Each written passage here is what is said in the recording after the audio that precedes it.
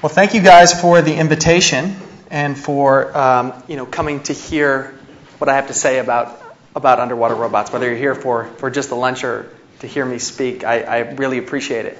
And thank you, Ken, for that really kind introduction.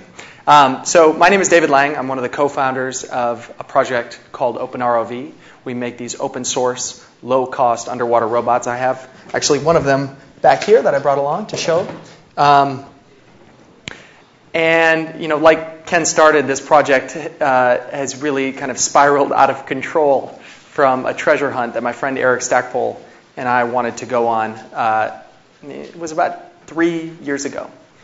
I also want to talk today about some things that I've been thinking a lot about over the past few months.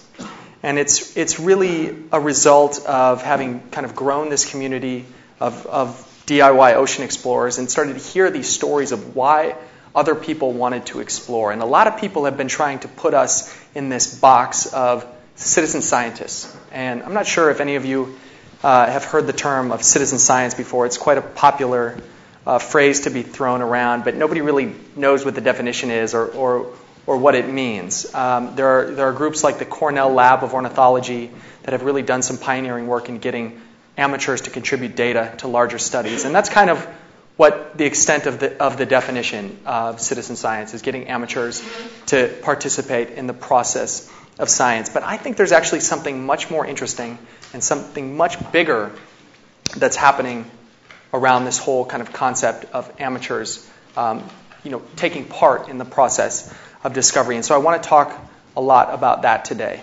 And to start that off, I want to tell you about a conference I went to 2 weeks ago in London called the Citizen Cyber Science Summit. And this was a conference of all the leaders of this so-called citizen science movement. It was people from the Cornell Lab of Ornithology. It was groups from Zooniverse. Zooniverse is a website that puts up photos from the Hubble and allows anyone to identify galaxies or other anomalies online. It's a lot of really interesting click work. And I sat through this whole conference listening to all of these people tell these wonderful stories about how amateurs were actually participating and getting cited on papers and all these things. But something was kind of eating at me in the audience. Something was in my stomach that I had to get out, and I brought it up during my talk. Is because I was really coming from the maker perspective, and Ken mentioned the maker movement. That's something we feel that we're definitely a part of. We started this thing by showing up at Maker Faire and asking people for design help. And so I took my time at this conference, and I really wanted to emphasize who these makers were and what they were doing. So I started this talk with this slide, and I asked the crowd how many people have heard of the app WhatsApp. And this was right a few days after it had sold to Facebook for $16 billion or $14 billion or whatever amount that was. And only about half of the crowd had ever heard of WhatsApp. And I said, okay, so even though not everybody here is using this app, they just sold to Facebook for $16 billion. To put that in perspective, the NSF's annual budget is about $7 billion. NASA's space exploration budget is $3.6 billion. And NOAA's ocean exploration budget is about $20 million. And the reason I started with these slides is because I wanted to put everything in context, everything that was happening in that room, in that auditorium, into some context. And it was great to talk about the data that these amateurs are collecting. It was great to talk about the papers that they were finally getting cited for and recognized for. It was great to talk about the associations and moving this forward. But I think it's also important to talk about these larger trends. That it's not everything we're doing is about getting cited on papers and conferences. It's about just technology. Technology is driving all of these new opportunities and new ways for people to connect. And I think the same is true for discovery. So, our story. So, Ken gave me a lot of credit, but it's really I've been a part of something, a small part of something. The real genius, I think, is my friend Eric Stackpole. And I met Eric 3 years ago, and within 10 minutes of meeting him, he started telling me this story about this underwater cave in Northern California with gold, and there was no one had been to the bottom, and all these cave divers had tried, and no one's made it. And he was really animated, and I was totally, I was enthralled by his story. It sounded like so much fun. And then he told me that he wanted to build this underwater robot to go explore this underwater cave. And this was an early prototype he had made. And at this point, I was totally hooked. And I didn't have a job at the time. I had just been laid off from a startup that I was working for that ran out of money. And so I was like, I'm in. I want to help. I want to do whatever I can to make this thing a reality. And so what we did was we created a website called OpenROV. And this is where we started sharing our early designs. We made the whole project open source, meaning we really asked people for help. What ideas should we improve? What can we do better? All these different things. And we started getting feedback. At first it was slow, but we just stayed with it and kept doing it and kept improving. That finally attracted more and more people. And then we went back to the cave. And that was a really fun experience. It was a group of us friends, and we had built this robot that worked enough to get to the bottom of the cave. And that story, by who knows how, but got picked up by the New York Times. And the New York Times wrote a little story about our underwater robot and what we were trying to do. And all of a sudden, we got overwhelmed with demand. And so we put a project up on Kickstarter, and we raised $100,000.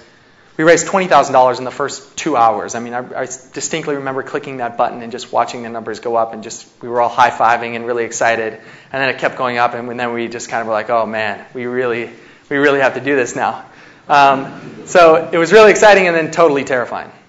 And this is actually the part where Colin comes into the picture, because Eric had to go to Antarctica for some work that he was doing. And I had to sit there and try and build all of these underwater robots. And this is what we did. We sold it as a kit, but it was still quite a challenge to put it all together. And all these boxes started showing up in the garage, and all of a sudden we found ourselves as kind of these micro manufacturers. And thank God Colin showed up. Colin showed up a few months into that and was ready to help and really kind of made the project what it is. But we finished it. I keep pointing out Colin, but he was a big help in actually getting this stuff done. And now these underwater robots are going all over the world. This is a photo from a cenote in the Yucatan Peninsula in Mexico. ROV has made it down to Antarctica. And this is an old map of where all these contributors are in the world for the project. And we have a similar map of where all the ROVs. There's now close to 1,000 of these ROVs out there. And the map is similarly distributed. I snapped this photo in an airport when we were on our way down to Long Beach for an event called the Ocean Exploration 2020 Summit. And this was a photo of Colin and Eric in the airport and 3 ROVs that were all part of their carry-on luggage. And I thought this was kind of an interesting picture, because here it was 2 guys, 3 ROVs, and it was all carry-on luggage. And we showed this slide at that summit, at the Ocean Exploration Summit, and it was people from Woods Hole, people from Scripps, people from Mbari, and this was kind of a revelatory photo, because this was something totally different. I mean, these folks were accustomed to really big budgets, really high-end equipment, really expensive ship time, and this kind of idea was very new to them. And we quickly explained that it wasn't just us, that we weren't the only ones doing this. There was a whole maker movement. There were people who were taking these low-cost parts and these digital fabrication tools and prototyping all sorts of stuff. There's a Raspberry Pi that someone wanted to take across an ocean. There's people making buoys. There are people making low-cost CTD devices. All sorts of just ocean equipment were being prototyped by these makers at really low cost. This is an example of the OpenCTD device that had popped up after our project. So we kind of went through a list of these, and everyone was kind of like, wow, this is really actually something interesting, because it was so different from what they had traditionally done. And so this is kind of this theory that I've been working on in developing, this idea of citizen exploration. And it's not the same as citizen science. It's not about just getting people to go out and identify data. This is about communities of amateurs. This is about people who are just interested in things, going out and building the tools that they need to answer their own questions. And so I have this photo of John Dobson, who was the creator of the Dobsonian telescope. And he actually just passed away a month ago, and he was 98 years old, and just had a huge, huge life. He was a Venetian monk for many years, and then became infatuated with the night sky and started building his own telescopes with whatever he could find. And he figured out this really low-cost way to build this telescope out of just about anything. And that's why they call it the Dobsonian telescope. But he also started this group called the Sidewalk Astronomers. And he would stand outside in San Francisco on the street corners and just invite anyone to come and look at the sky. And there are now sidewalk astronomy groups all over the country, all over the world.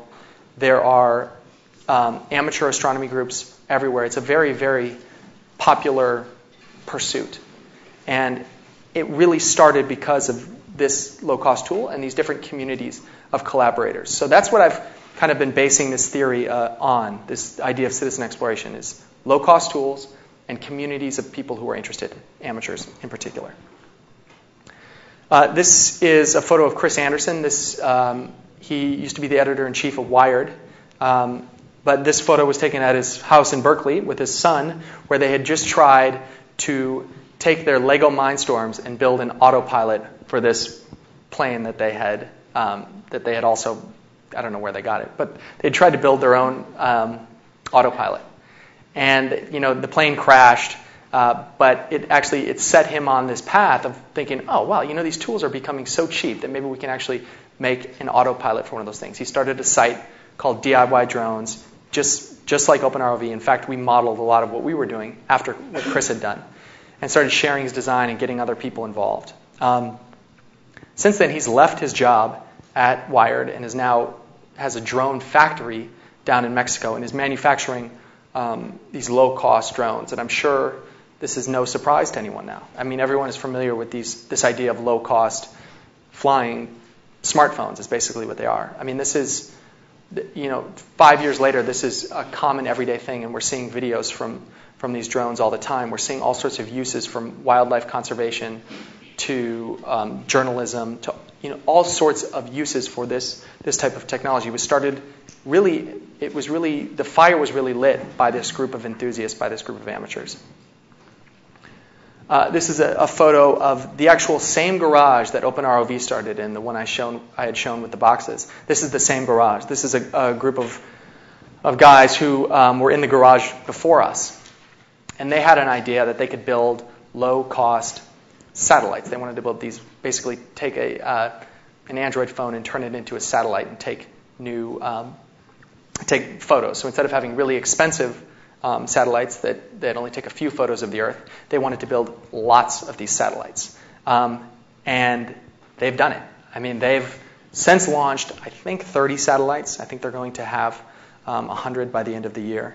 But there was just a big article about these guys in the New York Times on Monday.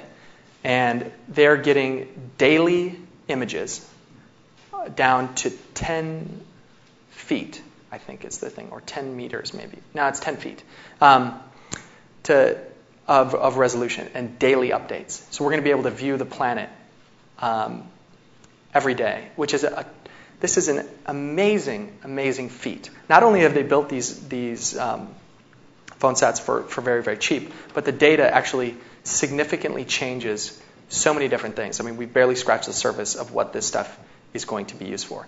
They started out of the same garage that we did. I mean, this is a really, really extraordinary time that we're living in, is where you can, with a group of friends, start prototyping an idea, get it to market, and then, they've since raised $50 million and now have this growing company. They're running a space program from their offices in San Francisco. I think that's totally amazing. And so, to me, that is what's happening. This is much bigger than this idea that we have of citizen science, where there's just going to be people who are, watching birds with their apps and counting things. This is actually an explosion of curiosity, and that technology is enabling people to ask really interesting questions, but to not just stop there, to be able to go out and build the tools that they need to answer those questions, and then to share what they've built, to share that data with others. It's moving really, really, really quickly. And so that's why I think that citizen science is getting so much more interesting, is because that circle for curiosity is getting a lot more interesting. And, Eric said to me, I don't know when he said it, 6 months, Colin, you may have even been there, but he said, David, I think that the maker movement and the science community are on kind of a collision course. And I kind of sat there and said, okay, that's interesting. And I think he's right. I've had a lot of time to think about this, and I think, this is happening. I think it's an important discussion.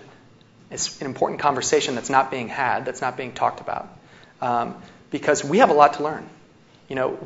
We have people who want to do all sorts of weird things, and it's really, we could use a lot of advice. We could use a lot of guidance from engineers, from scientists about what we should do.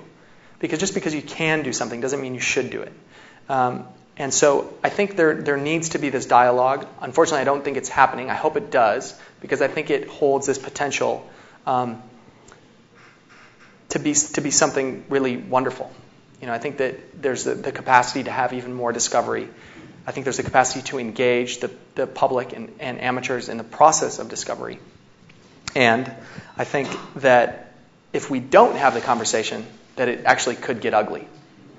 I mean, we've already seen this. We've seen kind of rogue businessmen turn into rogue geoengineers dumping iron into the ocean off the coast of Canada. That's crazy.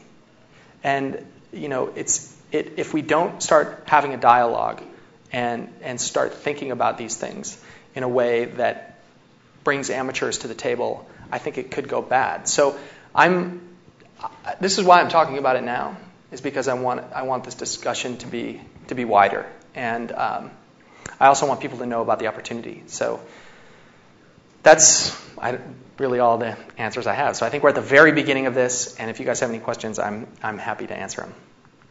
All right, thank you. Yeah.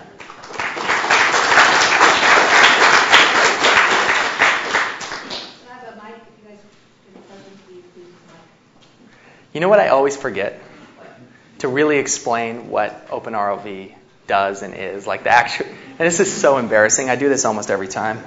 So what it is it's got a camera right here, and it drives around. It's got thrusters in the back and on the top, and it drives around, and it sends live video through this very thin two-wire tether, twisted pair, back to your computer, and you're able to view it from there.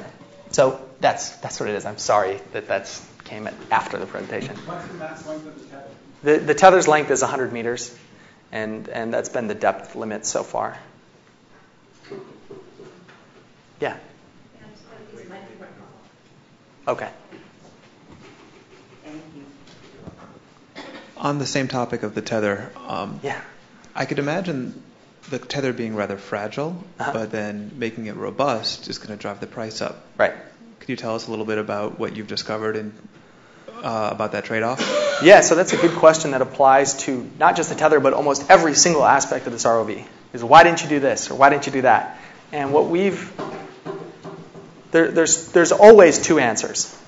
One is we're fighting this really interesting battle where we want as high a performance as we can get at the lowest possible cost. And it's not just the lowest possible material, but the way that we can manufacture something like this and actually put it into a number of different robots. So that's a tension that we always face.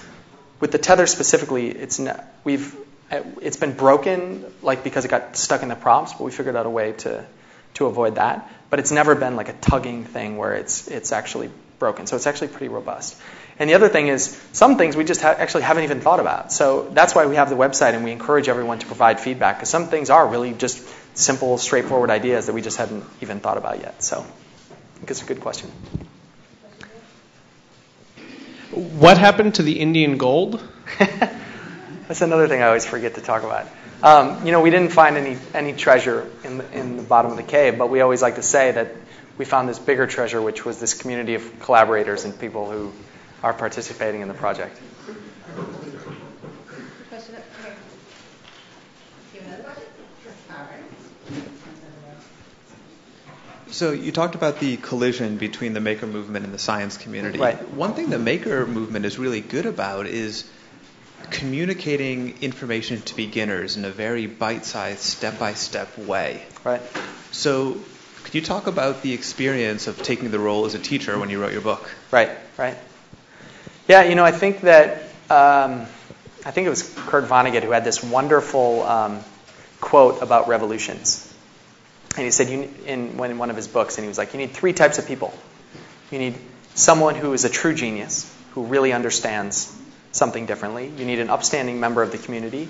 And then the third thing is you need someone who can explain anything to anyone. And I think the interesting thing about the maker movement right now is they have that. They have all of these people who are geniuses, who are really just playing with these new tools and new toys and coming up with really interesting things. And then you have the engineering community who said, yeah, I think the maker movement is wonderful. This is a really great thing that's happening. And then you have people like me who are just getting into it, who are busy trying to explain everything to anyone else. And I think for citizen science, for this citizen exploration, whatever we want to call this collision, for this to work, I think what we need are all 3 of those things. We need people who are building low-cost tools and really have interesting ideas about how to make new things. We need the science community to accept it and to say, these are really good ideas, interesting paths worth pursuing. And then we need people who are just getting into it, who are very comfortable explaining it to everyone else. So I think that's a really important part. And I think it goes beyond just teaching. It really goes into all sorts of sharing. The maker ethos is it doesn't matter if you make it. It matters if you make it and that you share it. And I think that there's a lot to learn as far as how makers are able to kind of share information in general. Yes, on sharing information. Okay, in science shares it through a big set of peer-reviewed journals and whatever. Yeah. And so that's not appropriate. But is there some type of tools that you see might be built or people who are building in order to share the results of a lot of people having these tools, so they don't just end up being isolated, collecting information on their own without getting out to everybody else? Mm-hmm. Yeah, so a few things. So I'm going to break down my answer to that. And one is that, science has this whole peer review process, and that's worked for centuries. But even that is starting to get disrupted in terms of these open access papers and a lot of the work that Michael Eisen, Jonathan Eisen, and all those people are doing. So even that is starting to change because I don't have access to that information. Me down in my little lab in Berkeley, I can't read all of these academic papers. And then the other one is, where are the people collecting this data? And we're building a site which we're calling Open Explorer for the people in our community to share those stories. But there are all sorts of places where this is starting to pop up. There's Project NOAA or iNaturalist and all these different apps that are starting to come around to try and capture this data. I think it's okay if it's really disparate right now. I think it's okay if it's kind of this Cambrian explosion of different ideas and strategies, because then some of them will fail, but we'll also see what works. And it's so early right now that this is something I noticed at the Citizen Cyber Science Summit, is that the people there really wanted to create a structure and fit all of this stuff into a box. And I think that's a really quick way to kill it, to kill the enthusiasm and to make it not fun. And so what I've been saying is, just go for it. Just if you have a question, go for it. Just build the tools, share what you're doing, and so we can all learn from it. And I'm really excited about the wildness of it all. It's kind of feral, it's kind of weird, and it's kind of fun. There's a question over there. What was the hardest part about making your robot cheap, and how did you do that? So the hardest part is not just making a cheap robot. The hardest part is making a cheap robot that you can make 100 cheap robots or 200 cheap robots. The real interesting challenges come in when you start having to do these things at larger scales. Manufacturing is really hard. There's a reason that there's factories and experienced people who do this, and a lot of makers are figuring that out and finding that out. It's one thing to make 10, 20 of something. It's quite another to make 10,000 of something. And so that's where a lot of the unexpected challenges have come. But I think for just making this thing low cost, it's just been a matter of time, really. You go out, you test it, you see what's wrong, and you fix it. When Colin showed up, there was a lot of things that needed to be better. And what we did was we just picked them off one by one. We started figuring out, okay, that needs to be improved, that needs to be improved, that needs to be improved. And these new digital fabrication tools, the beauty of it is you don't have to commit to runs of 10,000 of something right away. You can just do small batches and you can iterate quickly. And so, there are a lot of specific technical things that we were able to overcome, and a lot, in particular, like the home plug adapters that we use are just off the shelf. You can get them off Amazon, and we're really a breakthrough in communication. But the whole method and model, and if you come by our little lab, and everybody's welcome to stop by in Berkeley, we're having a build day on March 29th on Saturday. If you guys want to come and check out how this whole thing works, has been setting up the operation there to churn so many of these things out. So I hope that. I'm really curious about this OpenROV and some basic questions like how deep this robot can go, and it can only go on the bottom of the ocean, I guess, and only crawl, not swim in the water column. And can this robot record videos? And if it does, what's the quality? What's the size? Like how many megabytes, like gigabytes? Size? So I'll try and break those down into several questions. So the depth is 100 meters. And so how this thing flies is it's got 2 thrusters in the back and then 1 on the top. So basically, this is how you go up and down. It could fly. It's neutrally buoyant. So you can drive and fly it that way. There is a camera on board currently, and you just pull up a browser and you're in. And right now, the camera quality, sometimes it's 1080, but sometimes we knock it down to 720 just to get faster frames, more frames. Honestly, most of the time we just attach a GoPro on top just to record the video that way, or you can use VLC on your computer to record it. But I think we're getting better where the webcam on board the computer or on board the ROV is getting pretty good, and I think that it'll get better. And some people have been adapting the ROV to use higher quality cameras. And I think we'll see more of that in the future, because it's one of those things where every part of this you can upgrade to use whatever you want. And we're just using kind of standard USB webcams for our camera for this kind of idea of low cost, having a lot of them. But you could up the camera quality. So you mentioned how this whole maker movement's kind of like this Cambrian explosion of like ideas and Sure. Prototypes and stuff. And I was wondering what you think is like kind of the driving force behind that. Why is it happening now? Why didn't it happen previously? Kind of what was stopping it and what's driving it now? Yeah. So there's a lot of things that have come together. A lot of stars that have aligned to allow this maker movement to occur, and it's really young. The first Maker Fair was less than 10 years ago. And I think Dale Doherty, the founder of Make, was really kind of a genius for calling people makers, because it's a lot less threatening than engineers. Like if I tell someone I'm a maker, someone says, "Oh, I'm a maker too. I make dinner and I grow food," and it's like easy for people to get into it. Some of the technical things that have changed are smartphones. I mean, we kind of underestimate how recent this is, but I guarantee you, and I don't guarantee, but I bet everyone in this room has a computer in their pocket. That's crazy. And the economies of scale of that happening has made all of the sensors so much cheaper. Has made the computing so much cheaper and smaller. And the other thing is the sharing. So, like Arduino, for example, all of a sudden they built like this building block for a microcontroller where you don't have to. If you want to design something, you would never go and design your own microcontroller. You just use an Arduino or Raspberry Pi, like a miniature Linux computer, or all these other designs. We started building the scaffolding using open source kind of hardware ideas that you don't have to recreate the wheel anymore. And coupled with that, people started building these digital fabrication tools like 3D printing, and for some reason those just became really, really interesting headlines for the media to write about. And all of that stuff together has just,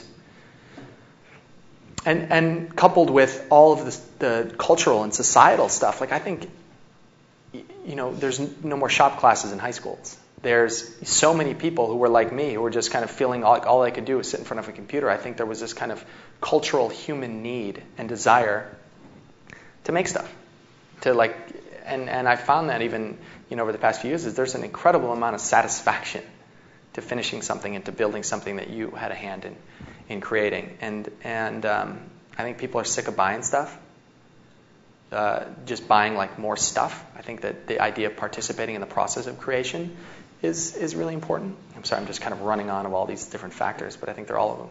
And then the other big one is Kickstarter. I really think that changed a lot of things because it all of a sudden, at least I grew up in this world where everything was done for me. I mean, constantly we're just bombarded with advertisements that only show like these finished products that you can consume. And I think Kickstarter kind of kicked the door open to that whole process of how things come into the world. And I think the Kickstarter is the tip of the iceberg as far as people wanting to participate in the making of their things, the making of their culture, the making of the society, I hope. And so to me, it's more than just the tools. It's more of this kind of cultural need to be a part of something. I think that's a really human thing. I have a couple questions.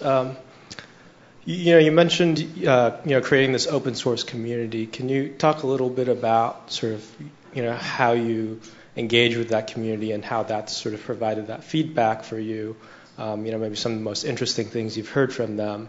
And then the second part being, so what do you envision the future of OpenROV being?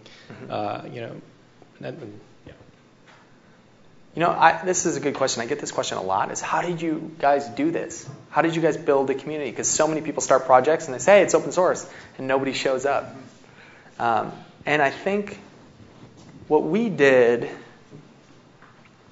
was we just didn't stop. And, we never told people how this was supposed to be done. I think Eric is a really bright guy, but he's also one of the kindest people I've ever met. And he's really exciting and enthusiastic. And he's really fun to be around. And I don't know. I mean, Colin will attest to this. I'm like completely worthless. So I'm always asking people for help. And I think we just created this culture where we were very welcoming. That we really were interested to hear what everyone had to say because we wanted to know. And I think the important thing for us at the beginning was just sticking to it and continuing to be welcoming. Anytime anyone had any questions, we were there. I mean, we still are, but like anytime anyone had any questions, we were very eager to get them involved and to figure out what they wanted to do. And so it was never been really about us. I mean, of course, there was the cave and stuff, but it's always been about meeting these other like-minded souls. And I think for the future of OpenROV, it's very much the same, as now we've kind of found these like-minded people, these people who are interested in, we should have low-cost tools that we can go and explore the ocean. We've kind of found these kindred spirits who share our ethos for adventure and exploration and really opening those doors up. And so like I said, one of the things we're doing is building the site called Open Explorer, which we want to be kind of a continuation of that. So shifting the focus away from just what we're building, which is still very, very important, but also to what we're exploring. Because these stories are amazing. I get the wildest emails from people every week from something that they want to go explore, some shipwreck or some species or something. Like, it's mind-blowing. And I think once we start highlighting some more of those stories, then more people are going to get excited about what's possible as far as going out into the natural world with our technology. Yeah, actually, this is a really nice basis for my question. You talk a lot about like-minded souls and sort of providing tools to people who are curious and people who want to explore and citizen explorers. And I'm curious about whether or not you have observed how the effect of these kinds of open technologies on people who are not curious, at least not yet, in terms of an outreach perspective.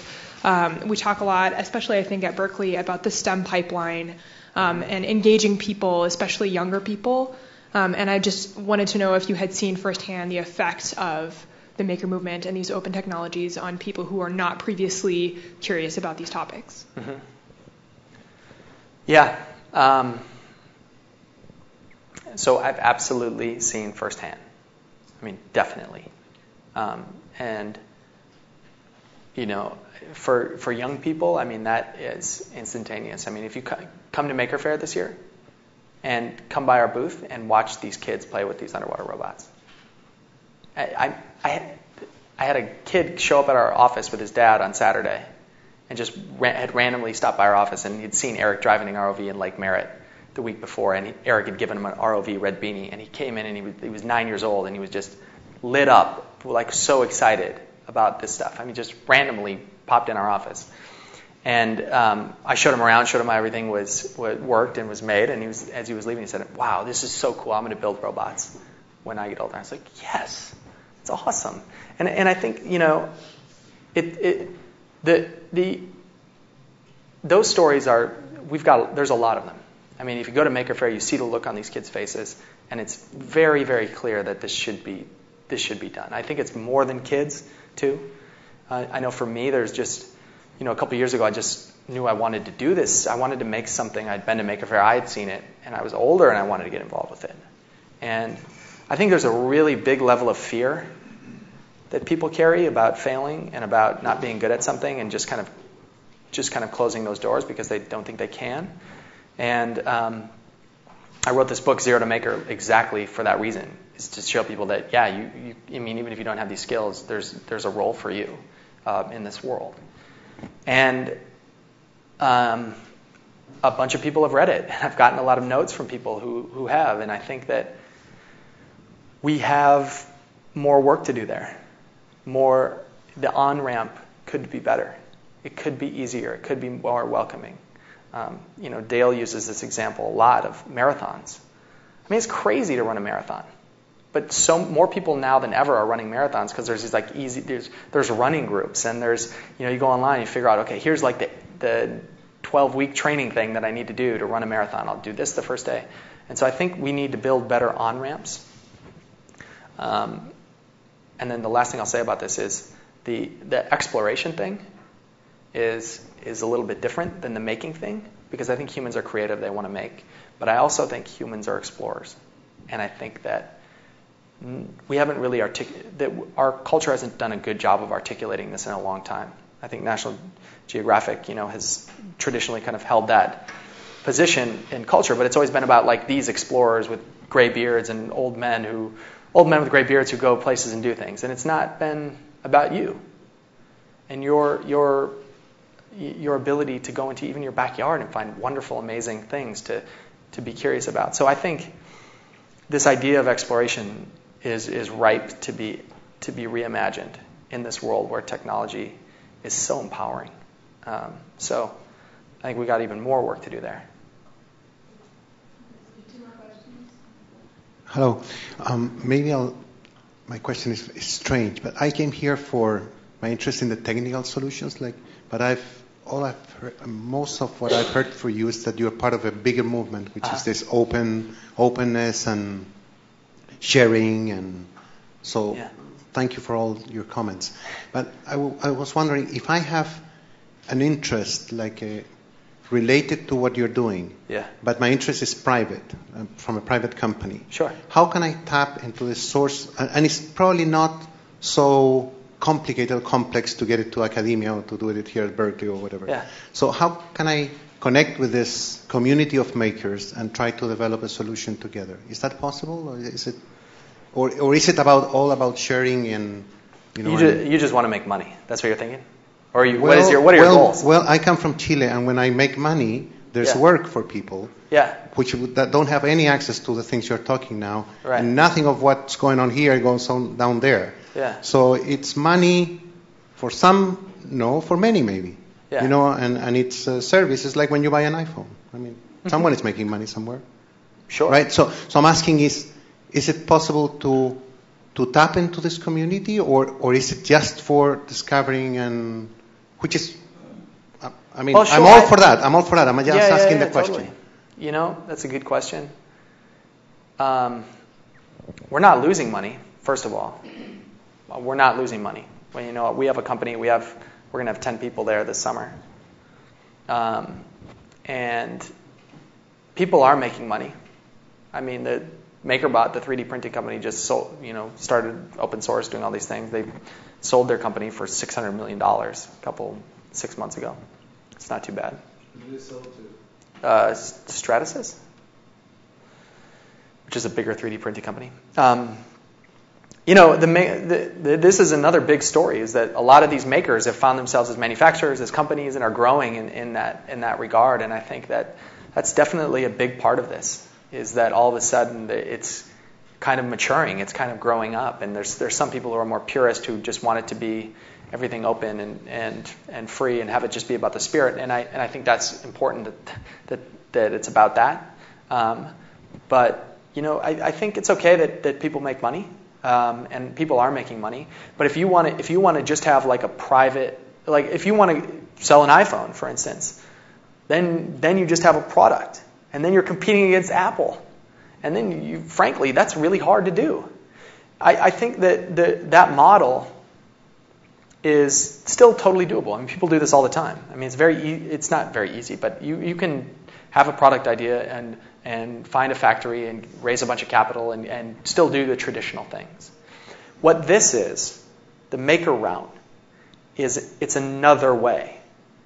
And it's a way that those big guys can't compete because they're not going to share their designs. I mean, they're not built to kind of incorporate kind of these large distributed networks of creators and almost prosumers. So it's almost like the David and Goliath thing, where there's no way that they can compete against that, because we're not just selling a product, we're selling a process. And so it's a different way of thinking about it. And I don't know if this will be a huge moneymaker for us, but it's a lot of fun, and it's very fulfilling to do it that way. And if it works out, I think that's great. If not, I think there's lots of ways to do it. Does that make sense? Okay. Thank you for your talk. I was trying to resolve the idea there. We have citizen explorers, but there's a lot of engineering involved in this. And I wonder if you've sold these devices to people who they're not really that interested in engineering, they're interested in exploring. Mm-hmm. And you might end up with some sort of issue about supporting people who really are kind of in over their heads with the technology. Yeah. And just wondering how you've resolved that. Do you have a whole support system for doing that? And then the second question, so answer that, and the second question, if there's time, is, so is there a lot of shared code between OpenROV and ArduPilot? I mean, the two. Oh, okay.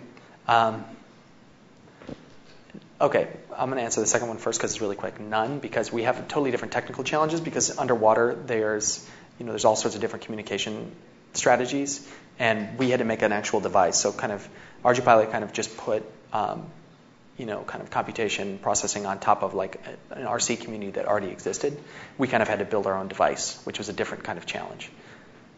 The other one, the next question, is really interesting because so far we've attracted these people who are like in this weird Venn diagram of makers and engineers and people who like tinkering, and they also like ocean, so they're maybe scuba divers or something like that, but they also get the kind of open source thing. So there's this weird little circle in the middle, and that's the people we've attracted so far.